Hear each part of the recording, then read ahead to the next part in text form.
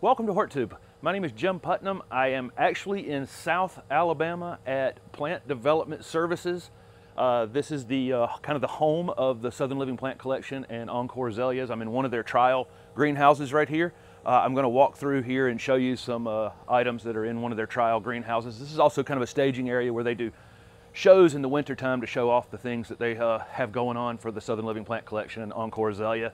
And so they bring them in here to kind of get some, have them looking, great in the winter time, because all the nursery shows are in the winter time, which is kind of a weird thing in our business. The plants aren't necessarily looking their best when at the time of year you want to show them off and show them to the world. So they use this space for that as well. There's some things in here I can't show you, so we'll have to skip by those. But I'm going to bounce around here. This may have to be broken down into 2 videos and show you some of the really interesting things that are in this trial greenhouse.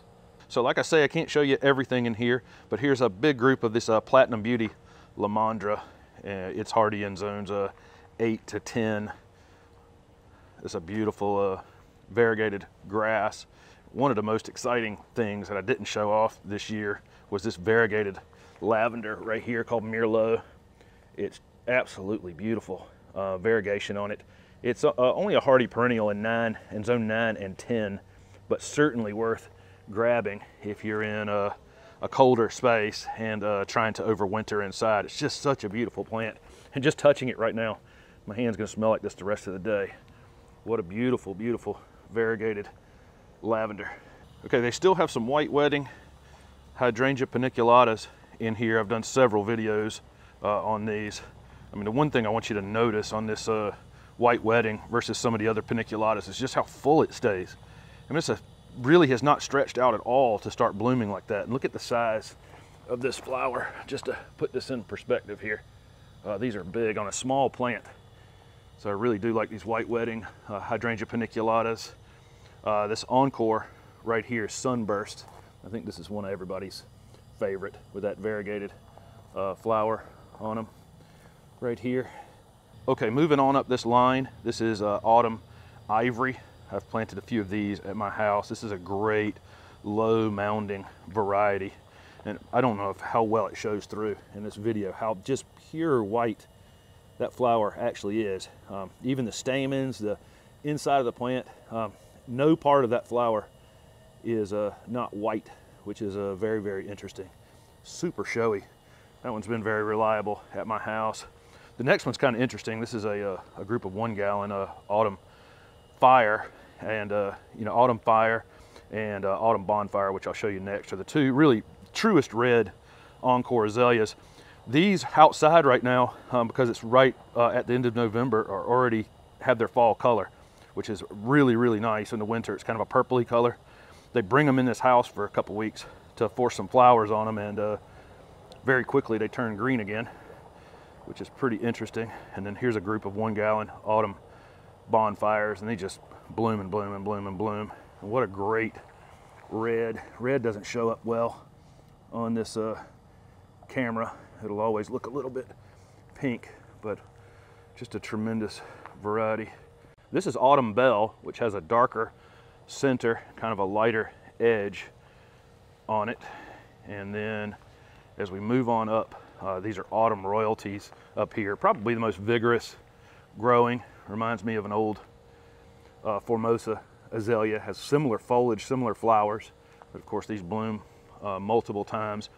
And this is Autumn Moonlight. I've also have some of these planted at my house, and I like, and I don't think it'll show up on here, but the center of that flower, it has a kind of a green hue to it, and I think that may be why it has this name, Autumn Moonlight. Okay, so I'm going to come up and show you something here. Look at these tree-formed Encore Azaleas. They actually grow tree-formed Encore Azaleas down here. Not this big. These are many, many, many years old. But you can see them, over here, just bunches of them. Look how beautiful these things are. And they've been tree-formed over time. But you can actually buy these as much smaller tree forms, and they do great in these containers like they have them here.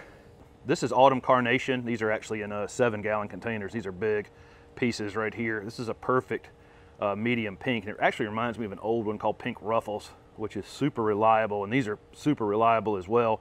And actually that tree form right there and that tree form right there are also autumn carnation. It's really bright in this corner, but this is a super exciting plant right here.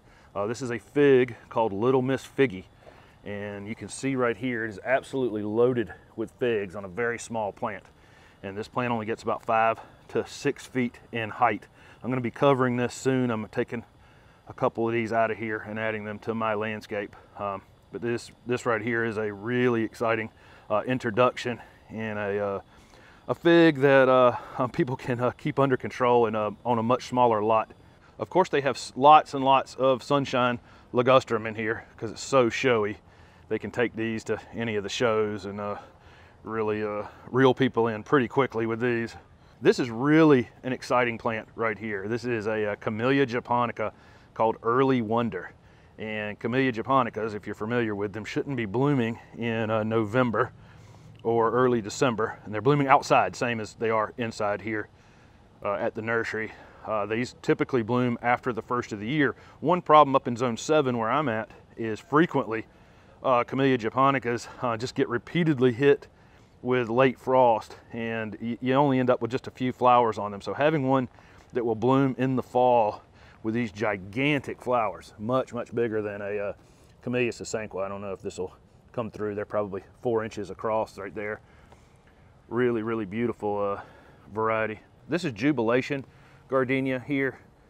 It's a, I think I covered this earlier in the season. They've got 2 varieties, one called Scent Amazing, and this one is Jubilation, and these are still budded up. This thing pretty much at the garden center all season long stayed budded up and almost always had a flower in the process of opening, which is very interesting because frequently a lot of gardenia varieties will just bloom all out at once and just kind of be done for the season. So this is that Juliet Clayera. I covered this recently in a video. I put 3 in my yard to make a screen out of. Kind of a slower growing screening plant. Since it's variegated, it won't grow quite as fast, but really a very beautiful variety. What I didn't show you was this variety right here called Romeo, which is another variegated Clayera, and it has a kind of a tricolor look to it in the winter. It'll get this pink in it, one that hasn't been exposed to any cold here in a smaller container. You can see how it looks. That's kind of the summer look, and that'll be kind of the winter look with a little bit of that pink in it. This one's more spreading. I mean, you can see the growth habit on it. There's a little more outward than Juliet. Juliet looks like it's a little more upright growing, but both of them are super striking.